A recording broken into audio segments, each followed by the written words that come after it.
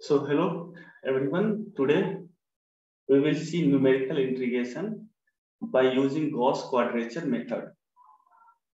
So first we will see what type of integration is required in finite element method. So generally in finite element method you will come across f of x into dx, or we will come across a to b and then again c to d f of xy into dx dy, or else we will come across a to b, then again c to d, and then again e to f, f of x, y, z, dx, dy, and dz. What does it mean? I have written three different formats. This is format number 1, second, and third. What does it mean? See here, we have single integration, means line integral. Okay, this is line integral. This is integration over an area, and this is integration over a volume. Means we can say this is one dimensional, this is for 2D, and this is for 3D.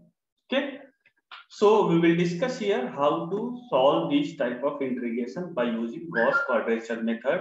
One dimensional, two dimensional, three dimensional problems. One dimensional means we will have a single limit, and coming to two dimensional we will have double limits, two limits, a to b and c to d. Even you can see we have two function is of, here you can say this depends upon, this function is based on x as well as y also. Here the function is of only x, and here the function is of x, y, and z. So this type of problem we will come across while dealing with this numerical integration in finite element method. So we will go for this Gauss Quadrature method. Now coming to Gauss Quadrature method, what does this method is? How we will approach this type of problem? So according to Gauss Quadrature method, we will have one table. In that we will have Gauss points.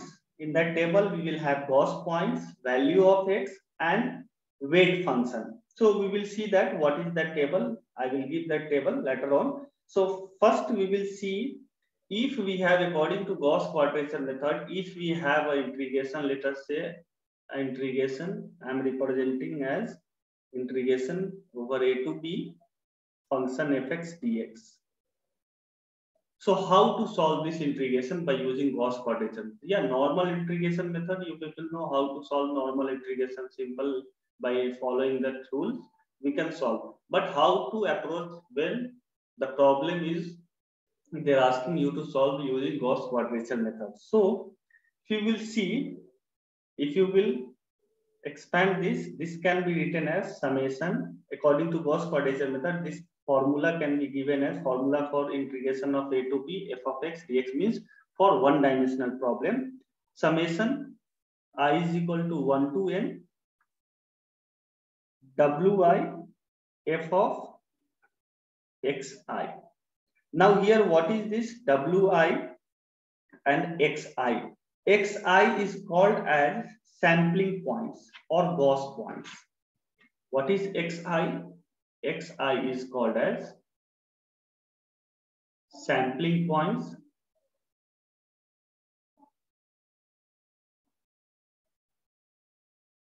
or called as Gauss points.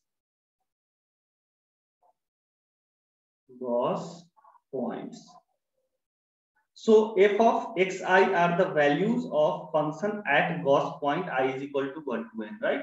This f of xi is nothing, just whatever the values of Gauss point will be there. So function of that we will get there. Wi are called as weight functions. This wi is nothing, weight function.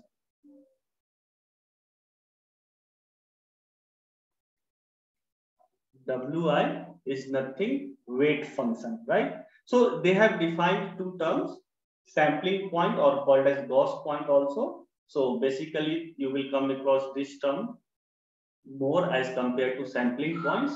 They will give you Gauss points rather giving that sampling point. So Gauss points, xi means nothing, Gauss points, wi is weight function.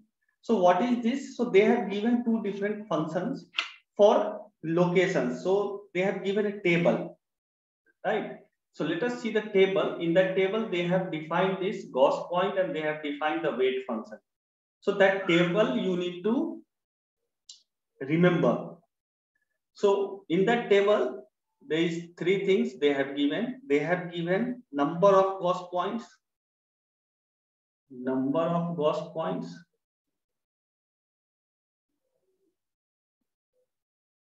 Then they have given location of xi,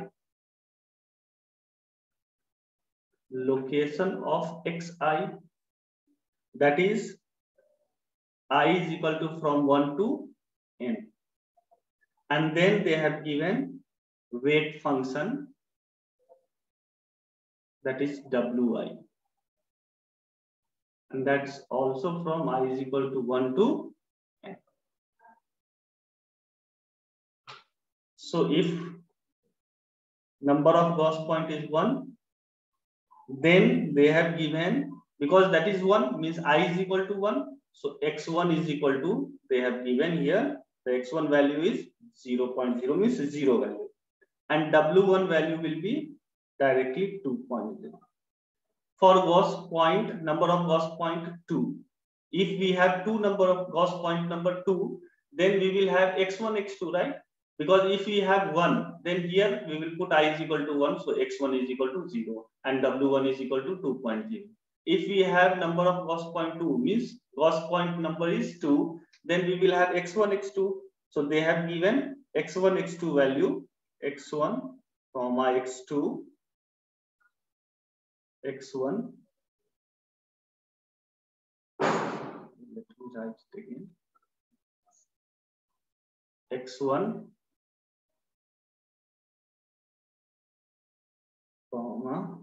x2 will be equal to plus minus 1 upon root 3. So x1 will be 1 by root 3 and x2 will be minus 1 by root 3. That's it. This is the value of x1 and x2. I am not giving this value in decimals because remembering that decimal points will be difficult for you. So just remember one thing, just use your calci and find this value, and you have to write the values after decimal up to 6 points, means 0 point something something will come, right? So 1, 2, 3, 4, 5, 6, up to 6 points you have to write. Suppose if you will find this value of 1 by root 3, so you will get the value as 0.57, sorry, 0.577350. So you have to take up to this, right? So whatever the values I am giving in this fraction, you have to take up to 6 decimal points, right? So remember these things, up to 6 decimal points you have to take the values. I'm not giving, if I will give here x1, x2 is equal to plus minus 0.577350, so it will be difficult for you to remember these values, right? And it is easy to remember 1 by root 3. So that's why I'm giving here 1 by root 3. Now x1, x2 is nothing, 1 by root 3. And here w1, w2 will come, right? So w1 will be equal to w2 will be equal to 1. And for 3, number of Gauss point 3. So number of Gauss point 3, x1, x3. x1, x3 value is going to be plus minus root under 3 by 5. And x2 value is 0. x2 value will be 0 and x1, x3 is plus minus root under 3 by 5. Similarly, here w1, w3 will be, w1 will be equal to w3 will be equal to 5 by 9. And w2 value will be 8 by 9. So this is the table. This is the table. So in this table, everything is given. Only one thing is unknown, that is number of Gauss point. How to calculate number of Gauss point? If you are able to calculate the number of Gauss points, then it will be easy for you to find x values and w values. Once you will find x values and w values, your integration is completed, right? So we will discuss how to find this number of Gauss point by using a problem mode, right? So let us take a problem. Just you have to remember this table, only this table, because they won't go beyond number of Gauss point 3. They will restrict the problem till Gauss point 3. Even generally I have seen they are restricting up to 2 itself. They are not going for 3 also. In the rare cases, they are going for 3. So 3 till 3 you have to remember these values. First value is 0, 2. Second value is plus minus 1 by root 3, 1. Then third value is, just don't be confused here, x1 and x3. Here x2 is 0. So don't write here x1, x2. Don't be confused and don't use this. Don't do these types of mistakes, silly mistakes. It will be problem. It will create a problem for in that examination for you. So please be careful here. I have written x1 and x3 value, not x2. x2 value is directly 0. Here also w1, w3 value will be same, but w2 value is going to be different. Next. Now, how to find this number of Gauss points? So, number of Gauss point, for finding number of Gauss point, nothing we need to do. Just we need to see, like if the function is given. Okay, suppose if the function is given, we need to equate the degree of the function, whatever the degree of the function is there, we need to equate with 2n minus 1. And that n is nothing, number of Gauss points. So suppose the equation is given, for example, I have taken an equation. Let me take an equation and let me show how to calculate this Gauss point, number of Gauss points. So I have taken an equation, suppose x4 plus 3x cube minus x. This we need to integrate. So just I have taken the function. So how to calculate n here? So you need to do nothing here, just you need to equate 2n minus 1. Remember this, 2n minus 1 is equal to, what is the degree of this? Highest degree, you can see here, degree of this 4, right? So you need to equate highest power, you need to see, right? So see here, what is that power? 4, just equate to 4 here. So from here, if you will solve, 2n will be equal to 5. Therefore, n will be equal to 5 by 2, that is equal to 2.5. And you know, I have not defined any function for 2.5. So you can say, sir, rather we can, shall we go for 2 or shall we go for 3? Obviously, you know, if this value is 2.5, if the value is more than 2, just go for the next one. So what is the next one? 3. So this is the problem based on number of Gauss point number 3, means in this table, this is related to this. N is equal to 3 problem. This number of Gauss point is nothing, n. N is equal to 3. So we will have x1, x2, x3 value and w1, w2, w3 values. So that is the way to find n, number of Gauss points. So by seeing this, I can conclude here. Suppose for n is equal to 1, the degree of the function will be, for n is equal to 1, 2n minus 1, right? That is 2 into 1 minus 1. That is equal to 2 minus 1 is 1. For n is equal to 2, 2 into 2 minus 1, that will equal to 3. N is equal to, suppose 3, 2 into 3, 6 minus 1, that is equal to 5. So you need to see the function. Highest power is 1, belongs to n is equal to 1. Better you go for this method. How much time it will take? Just fraction of second, and that will be safe and secure. There will be no confusion while solving the problem. So I will suggest, if they have mentioned in the problem number of Gauss point, not a problem. If they have not mentioned the number of Gauss point, go for this and find out. Just you need to see the highest power, equate it with 2n minus 1, and that's See here, power is 4, but still we are coming to n is equal to 3. But here what I have said, power will be 5, then n will be equal to 3. Yeah, that is right. But what will be if the power is more than 3 and less than 5? It comes between this, right? If it comes between this, we need to go for the next one. So see here, power is 4, highest power. So we will go for n is equal to 3. So better just go for this concept. Use this. In any problem, if you are going to solve, first you need to find number of Gauss points. This is very, very important. Without this, how will you use that data? So n value is very important. So n value you need to calculate. By using this, you can calculate the n value.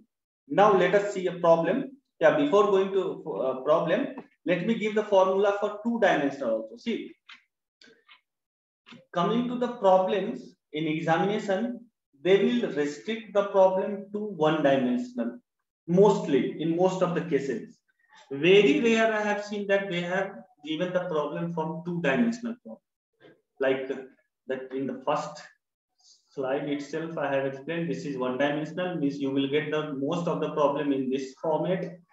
In very rare situation, you will get a problem on two-dimensional. There is no scope of getting three-dimensional problem because it will become very lengthy to calculate. Rather, it will be easy to calculate directly than using this method. So mostly they will restrict the problem up to one-dimensional, but in some cases they may go for two-dimensional also with less calculative function, right? They may go for two-dimensional. So let us see the formula for two-dimensional, because we have seen the formula for one-dimensional. This is for 1D.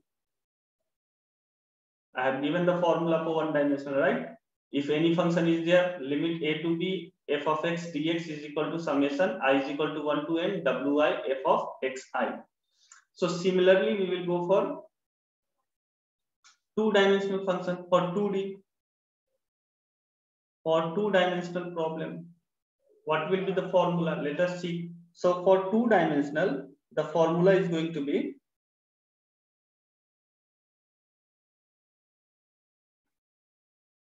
integration I is equal to a to b c to d f of x comma y dx dy. Then we can write it as summation j is equal to 1 to n summation I is equal to 1 to n wj wi f of xi yj. So I will discuss this. We will solve a problem based on this. Then we will come to know how to solve this type of problem. Not an issue. Just here you note down the formula. And the most important thing I need to tell you that limit we have taken from a to b, right? Limit we have taken from a to b in 1D. And in 2D, we have taken limit from a to b and then c to d. So these things, whatever the limit we have taken, the limit should be from -1 to 1. The limit should be from -1 to 1 only. That is restricted.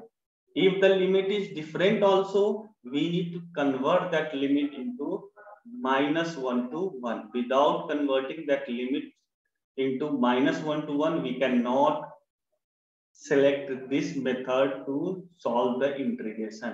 Now, as soon as I am telling the limit is from -1 to 1, you must think of natural coordinate system. Natural coordinate system, right? Because in that natural coordinate system, the zeta value is going to be from -1 to 1, and similarly for 1D, for 2D, zeta and eta I have taken, and zeta and eta value is going to be from -1 to 1 again. Means the limit is to be from -1 to 1. What does it mean? It means this method is used, or it is based on natural coordinate system only. it will work on a natural coordinate system. That's why the limit is restricted from -1 to 1. So in most of the cases, they will give the limit from -1 to 1 itself in the problem. But if they have not mentioned -1 to 1, in place of -1 to 1, they have given some other values, then we need to change the limit. We will change the limit and then we will make that limit into -1 to 1, and then we will solve the problem. So that problem also we will see. So now let us take a problem now. Let us take a problem. Suppose the same problem, that function I have taken, right? Let us take I is equal to integration -1 to 1 x4 plus 3x cube minus x into dx. We need to integrate this using Gauss Quadrature Method. So first what we will see, first we need to find n value. So how you will find n value? 2n minus 1 is equal to highest power 4, n is equal to, from here that will become 5 by 2, 2.5. So that will approach to 3. So that is, this problem is n is equal to 3 problem is Gauss point 3. We have calculated number of Gauss point 3. So whatever the value we will take, that value will be from the table. We will see the row of that n is equal to 3. From there we will take value of x1, x2, x3, w1, w2, w3. So now the function, see, this is the function f of x into dx. So how we will see this? -1 to 1 f of x into dx. So how will you elaborate? How will you expand this? So expansion can be written as, see, summation means what? From I is equal to 1 to n. Here n is 3. So from 1 to 3. So we can write it as w1 f of x1 plus w2 f of x2 plus w3 f of x3. Right? The expansion of this can be written as, because the formula, we know the formula, right? -1 to 1 f of x dx. Formula is summation I is equal to 1 to n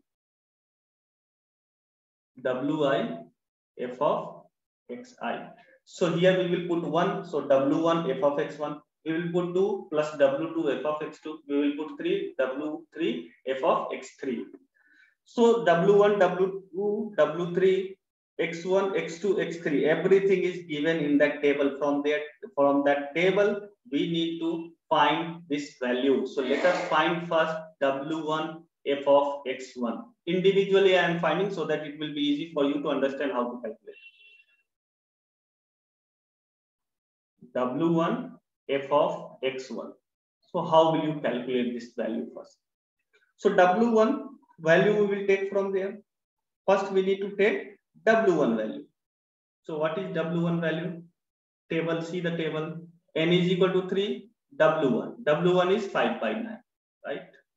So we will take w1 is 5 by 9. 5 by 9 into f of x1. F of x1 means what? Function, and in that function we need to put the value of x as x1, and x1 value from where you will get? X1 value is plus root under 3 by 5. And what is the function? Function is x4 plus 3x cube minus x. So here we can write in this. How will you write? It will become x1 to the power 4 plus 3x1 cube minus x1, right? Okay. So now put the value of x1. So 5 by 9. X1 value, we have already seen what is x1 value. X1 value is plus root 3 by 5. So plus root 3 by 5. Root 3 by 5 to the power 4 plus 3 into root 3 by 5 whole cube minus root 3 by 5. And just calculate it. After calculation of this, we will get, because you need to take this in decimals, and up to how many decimals? 6 decimals. Just take the values, every value, this value, everything is decimals, and then calculate. After calculating, you will get 0.5443. Now, similarly, we will go for W2 f of x2. W2 f of x2. So W2 value, how much? W2 8 by 9, x2 0. So 8 by 9 into, here in place of x1 we will have x2, right? So x2 value is 0, so 0 to the power 4, 0, 0 into 3, 0 minus 0. So this is going to be 0, so total value is going to be 0. Then we will have third one, that is W3 f of x3. So now we have W3 value. Let us see W3 value. W3 value is again 5 by 9. X3 is minus root under 3 by 5. So after putting all the values, I am writing the value directly, because you know how to put these values. After putting these values, we will get the value of W3 f of x3 as minus 0.1443. So we got all the values. Therefore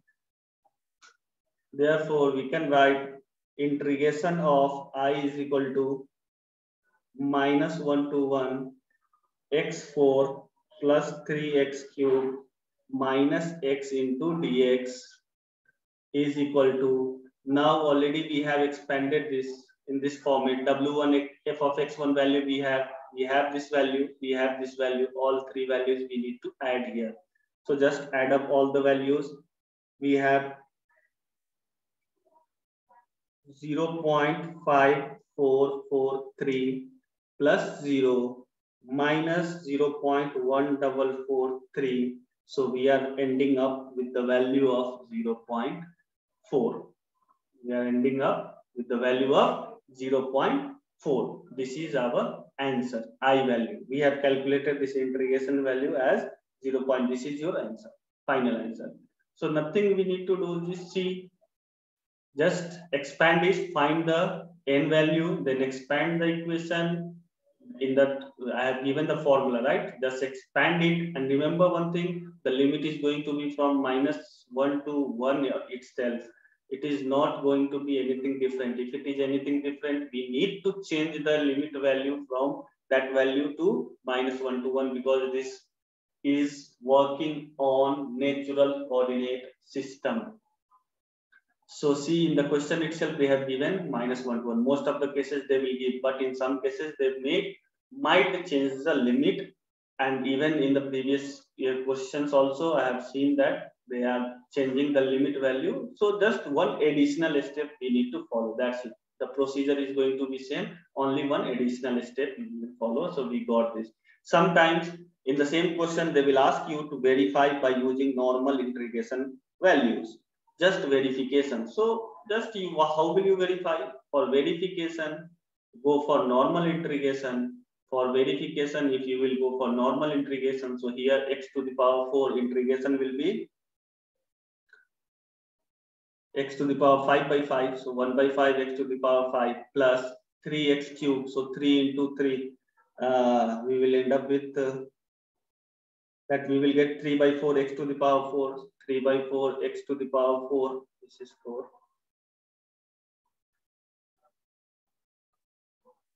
3 by 4 x to the power 4 plus, sorry, minus x into dx. So x will be x square by 2. And limit is from minus 1 to 1. Just put the upper limit minus lower limit value. So upper limit minus lower limit value, you will get 2 by 5. Just normal integration is here. final result is 0.4. See, the value is same. So this is the verification of this problem by using normal integration method. So normally we can solve. Now you will be having a doubt, sir. Normally integration, doing normal integration is far better and far easy than this method. Yeah, but in this type of questions, but when the question will be complicated, that value that will help you, the Gauss quadrature method will help you to solve complicated problem in very easier manner. There will be problem in doing normal integration, right? So this was a simple problem. So just you did solving in only 2 to 3 steps, but in all the other integration, it might take 10 or 15 steps. There also you will end up here with 2 or 3 steps, because in this method nothing is going to change. Whatever the steps we have followed, same steps will be valid for each and every type of question. So we have done with the problem. Next, we will see a problem on 2D problem, means 2D integration problem on Gauss quadrature method. Okay.